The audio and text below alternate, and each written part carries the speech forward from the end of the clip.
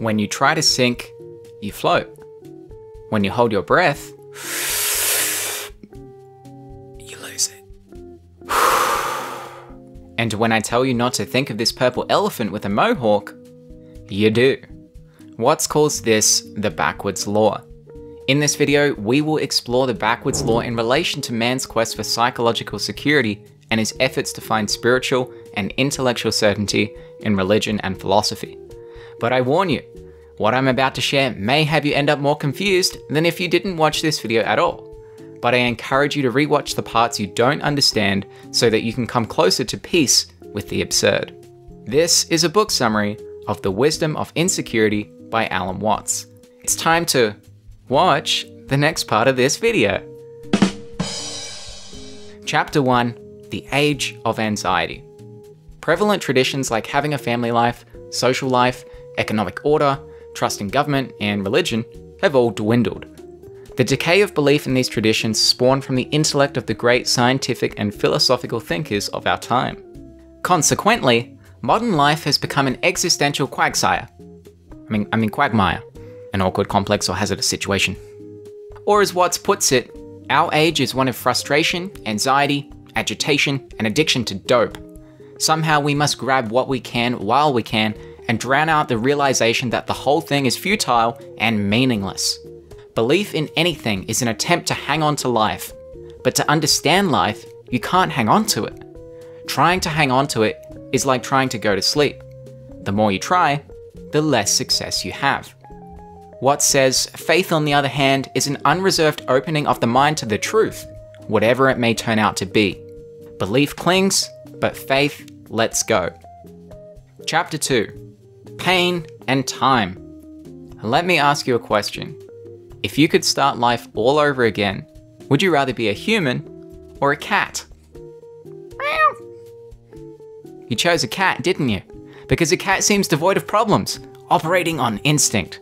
It appears to live in the present moment, enjoying the free snacks that its fellow human feeds it. The key message in this chapter is that what separates us from a cat's experience of the world is our ability to conceive the past and the future. It causes us tremendous pain. Watts calls this dread. It's what fuels our desire for meaning. Chapter 3. The Great Stream. God or the universe can't be explained in words. Words are symbols, not reality. Words are like coins for real things. Words represent X, but are not X. Just like money represents Y, but is not Y. The more we try to live in the world of words, the more we feel isolated and alone. The more all the joy and the liveliness of things is exchanged for mere certainty and security. Religion and science are also symbols. There is a Joe Rogan episode with Firas Zahabi in which they are debating science. Firas tries to get through to Joe that science can't make sense of the universe. The conversation went something like this. Firas says, "Let's say I'm about to flip a coin." Joe goes, "Mm-hmm. Now, you're gonna tell me it's probably gonna land on heads or tails?" "Mm-hmm. Do you know that logically? Or is it based on your history with flipping coins?" "Well, both." "I'm gonna argue that you don't know it logically. You only know it based on your past history. This is going to get weird, so pay attention. Erase everything you've ever known about coins. You've never seen a coin before. Now say that I flip a coin and it turns into a butterfly. And you go, oh, that's cool. And then say I flip that coin 100 times and it turns into a butterfly. On the 101st time, you'll be like, I bet it turns into a butterfly. That's how we express science. So science is the faith that the future will behave like the past. It's only a name for a pattern we've observed in nature. So it's not that A causes B, it's just that we see A, and then we see B. So the only way to make sense of cosmic absurdity is not words, religion, or science, but to plunge into it, move with it, and join the dance. Chapter 4. The Wisdom of the Body.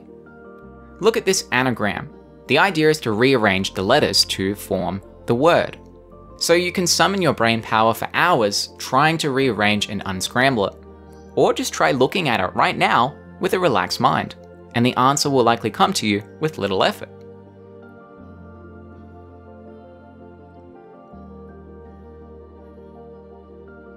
Let us know in the comments if you got it. So the yogis seem to be in tune with the wisdom of their bodies, whereas the West is obsessed with thinking. This bias for brain over body is demonstrable by man's slavery to clocks. Think about it. Isn't it absolutely crazy that you rely on a man-made clock to tell you when to eat, sleep, work, and relax? The real clock is the sun, the moon, and your bodily intuition.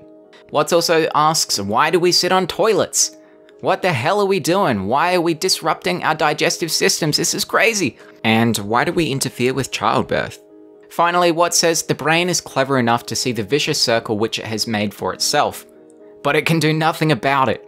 Seeing that it is unreasonable to worry does not stop worrying. Rather, you worry the more at being unreasonable. The brain can only assume its proper behavior when consciousness is doing what it is designed for. Not writhing and whirling and squirming to get out of present experience, but being effortlessly aware of it. Chapter 5. On being aware. Modern man is on a deluded quest for security. Work your way up that corporate ladder and then one day, everything will be fine. You'll have enough money, you'll have social status among your peers, and you'll finally be able to live a comfortable life. Desiring security is the same as desiring things to never change. Desiring things to never change is to resist what is. And to resist what is to suffer. Why are we still here? Just to suffer. To suffer is to be watching this YouTube video in hopes that your life will become more secure. And the more you try to become secure, the more security you'll want, and the less secure you will become. Just like the more you try to impress a woman, the less likely you are to do so. Security doesn't exist. The I doesn't exist. The act of trying to be more secure implies that there is a separate I from a future I. So now you've made a race for yourself where the finish line is a mirage. Watts says, if I want to be secure, that is protected from the flux of life, I am wanting to be separate from life. Yet it is this very sense of separateness which makes me feel insecure. So what do? Do we abandon our pursuit of our dream relationship, saving for a house and securing our dream job? Do we browse more existentialcomics.com and scroll through r/nihilism? Not necessarily.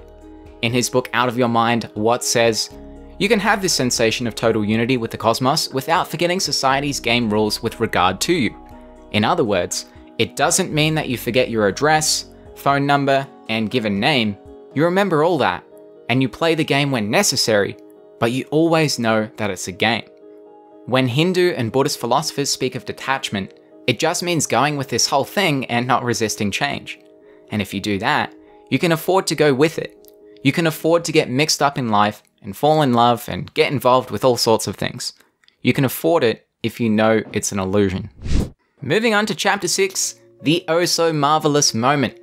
Consider that you are watching this video right now. And now I ask you, at this moment, who are you? This question is impossible to answer because you must stop and think about it. And when you've started thinking about it, you are now thinking about who you were in the past based on your memory. But I ask who you are now. Watts says we try to adapt ourselves to the mysterious present by comparing it with the remembered past by naming and identifying it. Saying, I'm lonely, is an attempt to separate yourself from the experience of fear. It's your attempt to make fear objective and separate it from the I. This is fear trying to separate itself from fear. Watts says this is like fighting fire with fire. So by being open to an experience without resisting or naming it, you can eliminate the conflict between the I and current reality. Chapter 7. The Transformation of Life. Modern man is obsessed with trying to define reality. Trying to do so makes as much sense as this square. It's impossible. Here's why. To describe reality entails thinking, and reality includes an experience where you are thinking about thinking. So to describe reality accurately, you'd have to describe thinking about thinking, about thinking, about thinking, about thinking ad infinitum, which is an act of thinking itself, an act that is part of the endless chain of thinking about thinking.